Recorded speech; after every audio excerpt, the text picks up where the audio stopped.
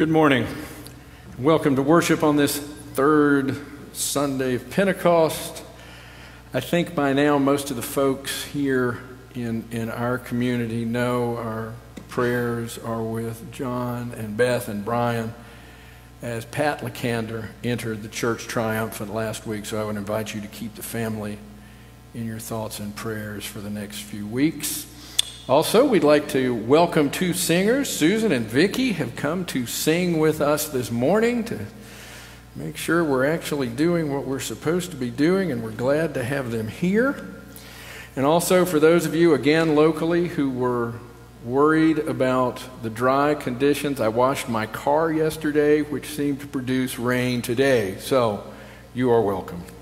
Now, we begin our worship today with the brief order for confession and forgiveness.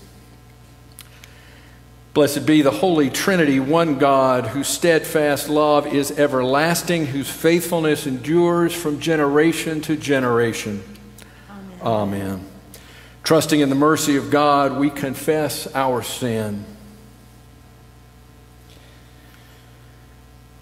Reconciling God, we confess that we do not trust your abundance and we deny your presence in our lives. We place our hope in ourselves and rely on our own efforts. We fail to believe that you provide enough for all. We abuse your good creation for our own benefit. We fear difference and do not welcome others as you have welcomed us. We sin in thought, word, and deed. By your grace, forgive us. Through your love, renew us, and in your Spirit, lead us, so that we may live and serve you in newness of life. Amen. Beloved God, by the radical abundance of divine mercy, we have peace with God through Christ Jesus, through whom we have obtained grace upon grace. Our sins are forgiven.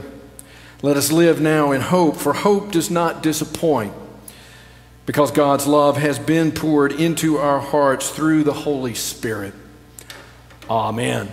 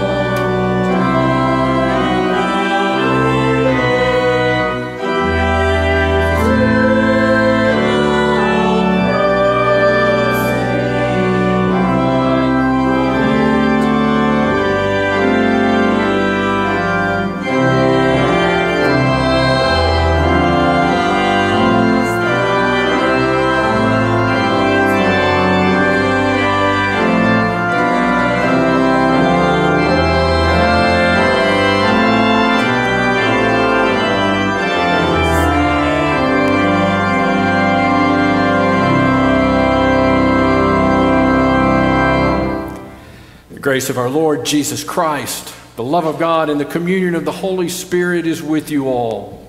And also with you.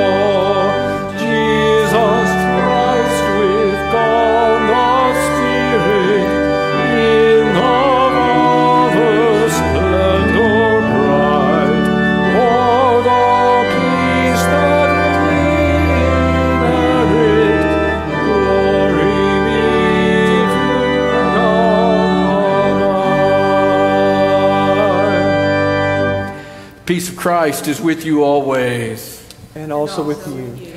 I invite you to share that peace if you have others worshiping with you. If not, take out your phone and text "Peace be with you" to someone in your address book who will need to receive that word of peace today.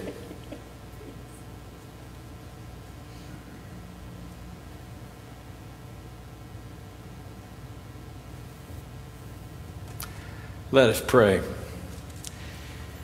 Teach us, good Lord God, to serve you as you deserve, to give and not to count the cost, to fight and not to heed the wounds, to toil and not to seek for rest, to labor and not to ask for reward, except that of knowing that we do your will through Jesus Christ, our Savior and Lord.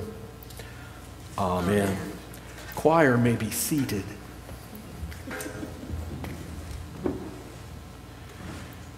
We do welcome all of you who have gathered online to worship. For those who are new to St. Timothy, you are invited to explore what we understand our mission to be by visiting our website. There's been a little confusion. The website is St. Timothy, just S-T-T-I-M, sttimothyhendersonville.org. I urge our members to use our website to stay informed and connected. There will be a fellowship event next Sunday, the 28th, from 1 to 3 at shelter number 4 in Rockland Park. The Outreach Committee is offering this as a safe way to fellowship with one another. See the weekly update for other details. We continue with the first reading.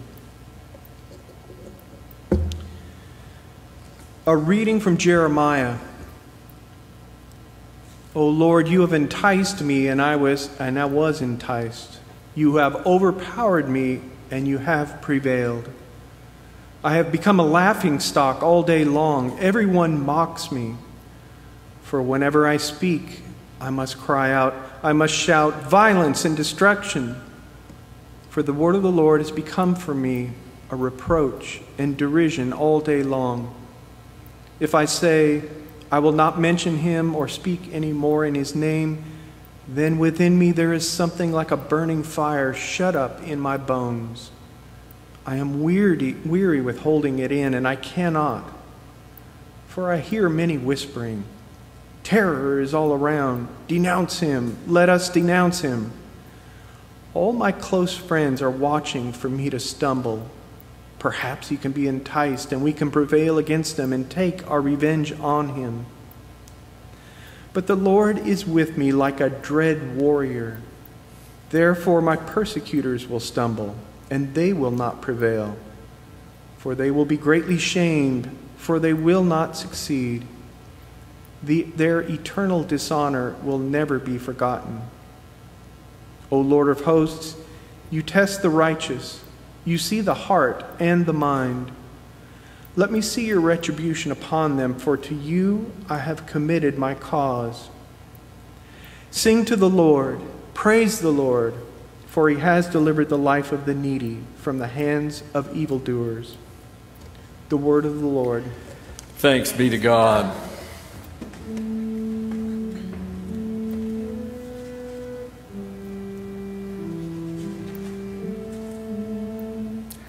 Surely for your sake I have suffered reproach, and shame has covered my face. I have become a stranger to my own kindred, and an alien to my mother's children. Zeal for your house has eaten me up. The scorn of those who scorn you has fallen upon me. I humble myself with fasting, when thou hast turned to my reproach. I put on sackcloth also, and became a byword among them. Those who sit at the gate murmur against me, and the drunkards make songs about me. But as for me, this is my prayer to you at the time you have set, O Lord. In your great mercy, O God, answer me with your unfailing help. Save me from the mire, do not let me sink. Let me be rescued from those who hate me, and out of the deep waters. Let not the torrent of waters wash over me, neither let the deep swallow me up. Do not let the pit shut its mouth upon me. Answer me, O Lord, for your love is kind. In your great compassion, turn to me. Hide not your face from your servant. Be swift and answer me, for I am in distress. Draw near to me and redeem me. Because of my enemies, deliver me.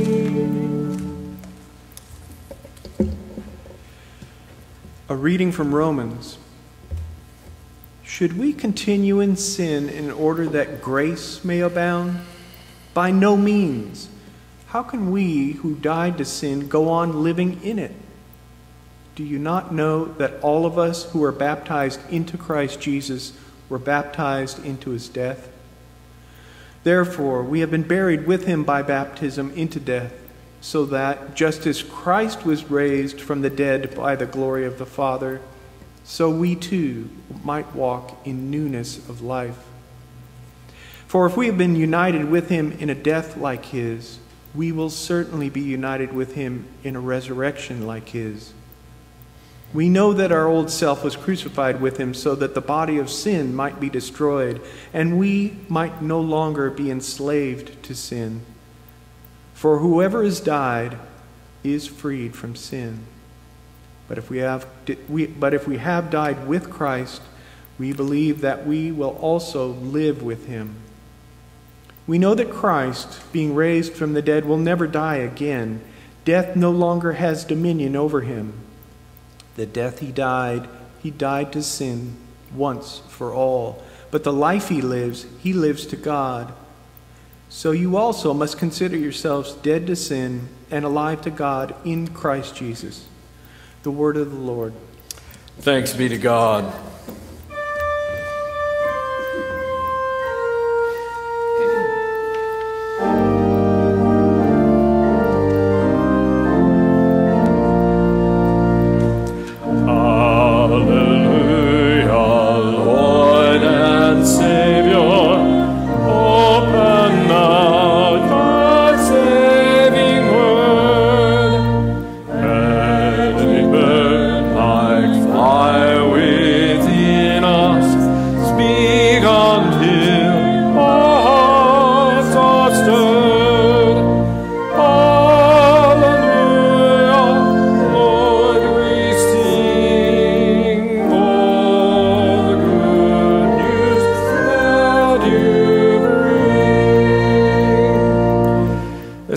Gospel according to St. Matthew, the 10th chapter. Glory to you, O Lord. Jesus said to the 12, a disciple is not above the teacher, nor a slave above the master. It is enough for the disciple to be like the teacher and the slave to be like the master. If they have called the master of the house Beelzebul, how much more will they malign those of his household? So have no fear of them, for nothing is covered up that will not be uncovered, and nothing secret that will not become known. What I say to you in the dark, tell in the light. And what you hear whispered, proclaim from the rooftops. Do not fear those who kill the body, but cannot kill the soul. Rather fear him who can destroy both soul and body in hell. Are not 2 sparrows sold for a penny? Yet not one of them will fall to the ground apart from your Father. And even the hairs of your head are all counted. So do not be afraid, for you are of more value than many sparrows. Everyone, therefore, who acknowledges me before others, I also will acknowledge before my Father in heaven. But whoever denies me before others, I also will deny before my Father in heaven. Do not think that I have come to bring peace to the earth. I have not come to bring peace, but a sword. For I have come to set a man against his father, and a daughter against her mother, and a daughter-in-law against her mother-in-law, and one's foes will be members of one's own household. Whoever loves father or mother more than me is not worthy of me, and whoever loves son or daughter more than me is not worthy of me. And whoever does not take up the cross and follow me is not worthy of me. Those who find their life will lose it, and those who lose their life for my sake will find it. This is the gospel of the Lord. Praise to you, O Christ. Well, truer words have probably not been spoken. This is how Sundays and seasons began. These readings are introduced by these words. God does not promise that the path of the disciple will be easy. Duh. Jeremiah feels the pain of rejection from those who do not want to hear what he has to say. Jesus declares that his words may bring stark division. Even so, God's grace brings forth new creation, new opportunity. We are called to be witnesses to Christ in the world. Now, Jeremiah did not have a lot of friends. This may have been because Jeremiah was a bullfrog. We'll see how many people get that reference. Some will have to Google it, and I'll wait. Perhaps he didn't have many friends because he proclaimed an unpopular message, a message entrusted to him, a message for which he was there, and a message which people did not want to hear. Jeremiah could have looked out at those people and told them everything's just fine. Let the good times roll. There'll be a chicken in every pot and a car in every garage. Come to temple, say a few prayers, and all will be well. Except that wasn't the message entrusted to Jeremiah. The message which Jeremiah was called to bring was that everything was not okay. And everything would not be okay for quite some time. Ultimately, God would relent. Restoration will happen, but only following a prolonged period of privation. That message did not sit well with the faithful. In fact, the chief priest, Pashur, beat Jeremiah.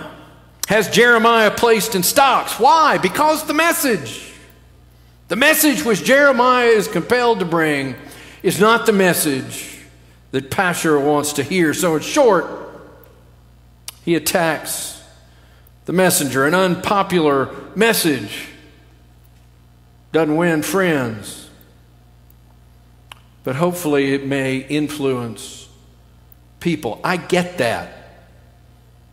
Your congregation council gets that. Nobody wants to be the bearer of bad tidings. Nobody that I know, anyway. Nobody wants to be the one who says, hey, we need to stay apart a little bit longer. It's a lot easier to close your eyes and click your heels together 3 times and say, there's nothing to worry about, there's nothing to worry about, there's nothing to worry about. Except that there is. And as much as we all want to get back to normal, bear in mind that normal is a setting on your washing machine. Normal, meaning life and worship and ministry like it was back in February, ain't going to return anytime soon, if ever. When we do get back together, our community experience, our worship life is going to be different. Communion will be different, but it will be present. Passing the peace will be different, but the peace will be passed. Our approach to music, when we finally get music incorporated back into corporate worship, is going to be different. Oh, and let me tell you, while most people will be nervous, one person in our midst is going to be so excited. This is going to be Sally Kaler's time to shine, because one of the elements lifted up by the Synodical Resource Team is clapping. Yes, clapping. Lutherans using their bodies as instruments of praise and not simply our voices. May make most of us a little uncomfortable, but there you have it. Lutherans clapping and dancing and swaying and maybe even using a tambourine. Woo, that's just crazy talk. We're not going to congregate at the door because it's not safe to bunch up. We will dismiss by section, but we're going to teach you how to do that. We're not going to be hanging out in the narthex eating donuts, which, believes me, pains me more than it probably pains you. But hanging out in the parking lot is okay. Even so, worship will happen. God will be present and active. Community will be celebrated, albeit in different ways. The amazing thing about church history is that if you go back far enough, you can find examples of all kinds of patterns and forms and formats. Our history is rich and varied as communities have responded to changing environmental realities. And one thing that all those different communities have in common is that God is present and active in, with, and under the community as the community gathers. Because it is God who gathers and brings the community together and not the other way around. We like to think we're really important. Well, we've got to light the candles or God doesn't know to show up. No, God shows up. God shows up because that's what God does. God brings us together. We don't bring God into the action. So whether we worship corporately, physically, or digitally, or virtually, we worship as a community gathered by God, and God's people rejoice in the presence and the activity of God. We have been and will continue to worship via live stream. But having said that, think about the wealth that we've been able to experience over the last few weeks. Compline, every Tuesday night, service of the Word for healing, Thursday mornings, service of the Word, Sunday morning. The community continues to be engaged in prayer and worship at a heightened level.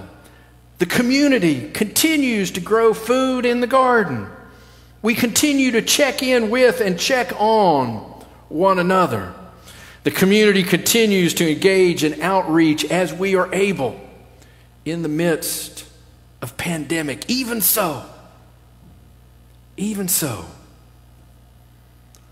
what we want has to take a secondary role to what's required.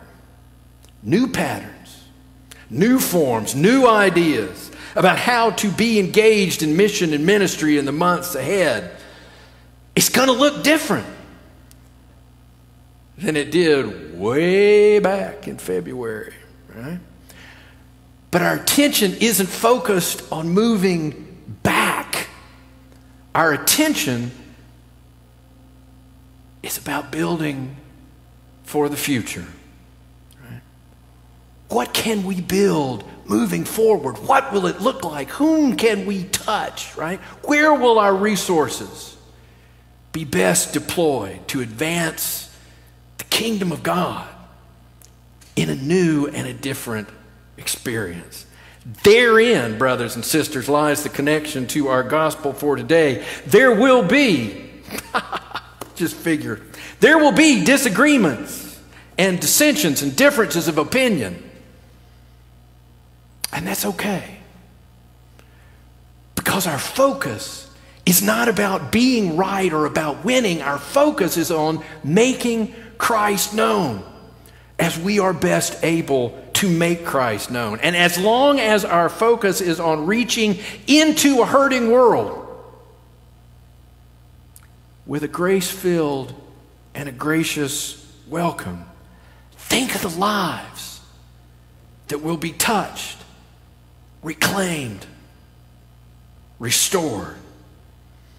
Think of the people who may hear for the first time that they are beloved of God in the midst of pandemic, in the midst of fear, in the midst of uncertainty. There's a community reaching out to say, you are loved and you are special to God. Even so, it may mean that some sacred cows are put out to pasture. It may mean that new crosses are shouldered as we follow, receive that word, follow the teacher, follow the master. Not telling the teacher and informing the master what we will and will not do, but faithfully following where Christ is leading into a new world of mission and ministry. Even so, if we can learn to clap, we can learn to do this, because this is stewardship. This is giving with joy and thanksgiving what has been entrusted to us. This is looking at the reality of the world around us today and asking how we can effectively be about mission and ministry. It may and probably will look different. It may make us uncomfortable. But I can assure you that each step of the way, we do not walk alone. Let us pray. Even so, Lord God, you have called your servants to ventures of which we cannot see the ending, by paths as yet untrodden, through perils unknown. Give us faith to go out with good courage, not knowing where we go, but only that your hand is leading us and your love supporting us through Jesus Christ our Lord. Amen.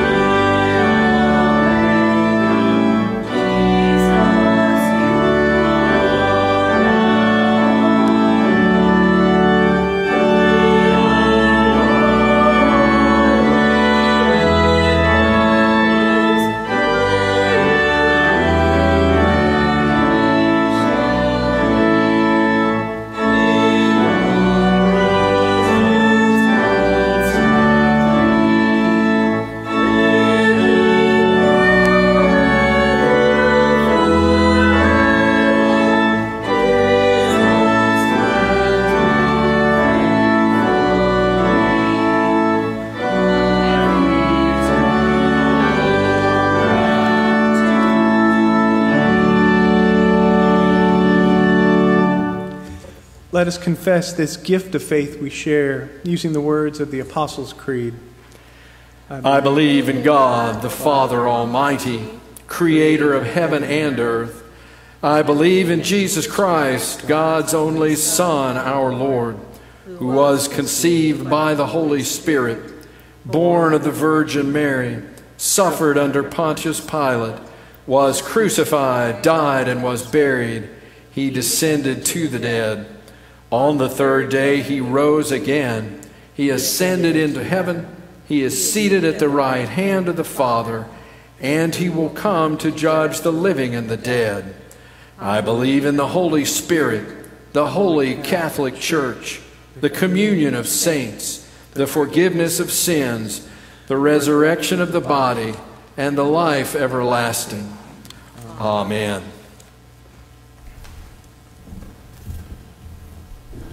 Going to give Pastor Gross another week off from doing the offering talk. I was considering how we talk about giving of time, talent, and treasure, and I think it's not an accident that the order that it's in.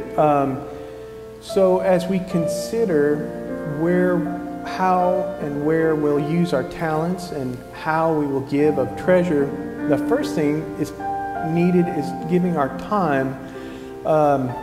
So I say this as much for myself as for you. It would be helpful to dedicate and devote time to prayer and meditation. In other words, mindfulness.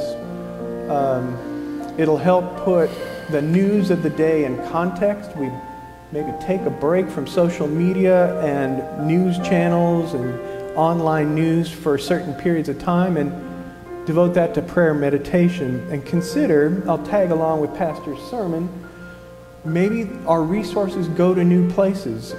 God will put on our hearts what we should do with the talents He's given us and the treasures that He's first given to us. So that is my word for today, time.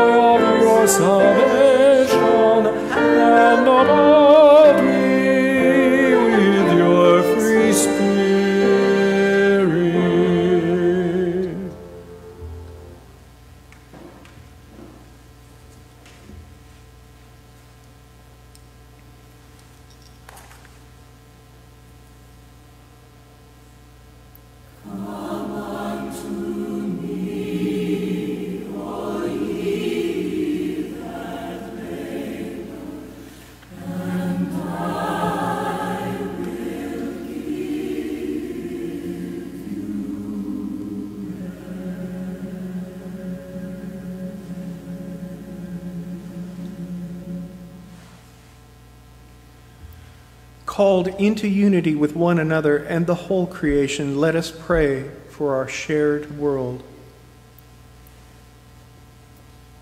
Gentle Lord, we ask for constant reminders to do our part to stay safe and not spread the COVID-19 virus. Bless all researchers working on a vaccine. Hear us, O God. Your mercy is great. Lord, give strength to your people, especially those who face the aftermath of natural disasters. We pray for those affected by hurricanes, earthquakes, floods, and storms. Hear us, O God. Your mercy is great. Dear God, send your angels to minister to us and help us overcome temptations. Hear us, O God. Your mercy is great.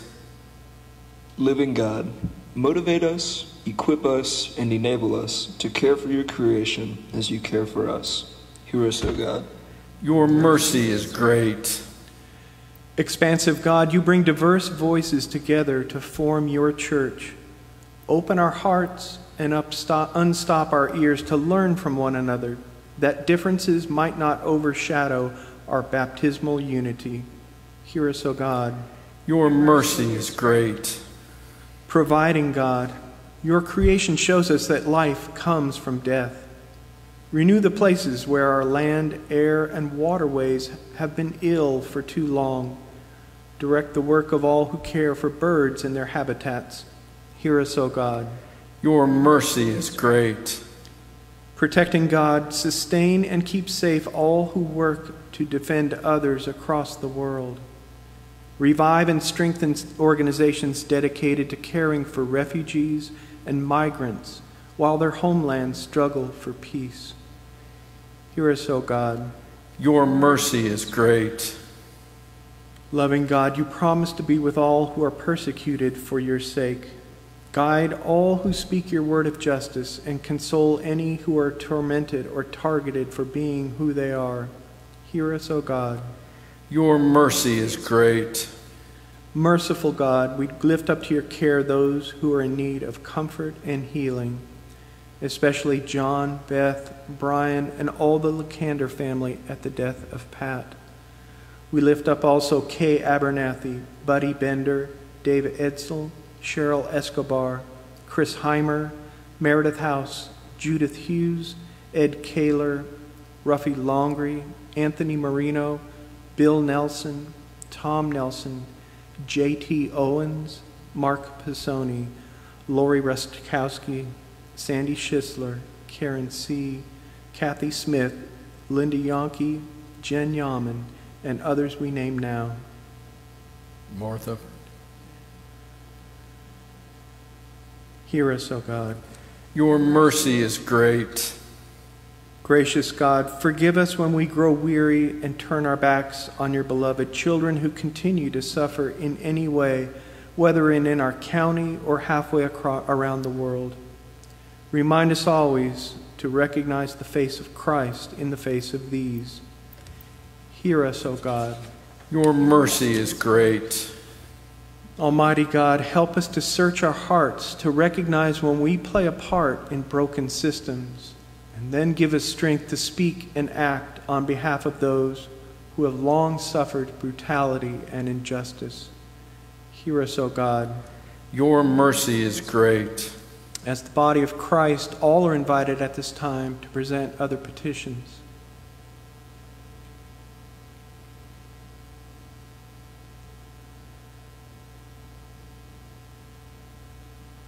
Hear us, O God. Your mercy is great. Reigning God, you bless us with guides and caretakers in the faith. As we give thanks for those who have died, especially Pat, increase our care for one another until we walk with them in newness of life. Hear us, O God. Your mercy is great. Compassionate God, you are with us and we are never alone. Bless all fathers and father figures who strive to love and nurture as you do. Comfort all who long to be fathers and all for whom this day is difficult. Hear us, O God. Your mercy is great. Receive these prayers, O God, and those prayers too deep for words. Through Jesus Christ, our Lord, who taught us to pray. Our Father, who art in heaven, hallowed be thy name. Thy kingdom come, thy will be done on earth as it is in heaven. Give us this day our daily bread, and forgive us our trespasses, as we forgive those who trespass against us. And lead us not into temptation, but deliver us from evil. For thine is the kingdom and the power and the glory forever and ever. Amen. Neither death nor life, nor angels, nor rulers, nor things present, nor things to come, nor powers, nor height, nor depth, nor anything else in all of creation is able to separate us from the love of God present in Christ Jesus. God the Creator, Jesus the Christ, and the Holy Spirit the Comforter bless you and keep you in eternal love. Amen.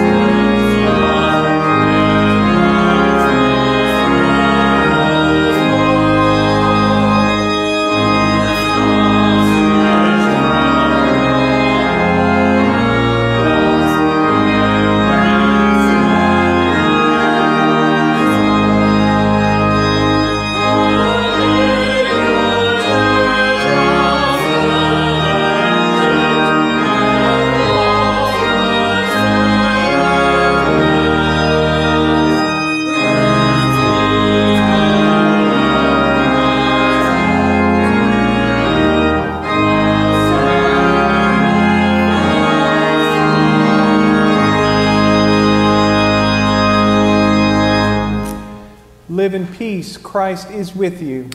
Thanks be to God.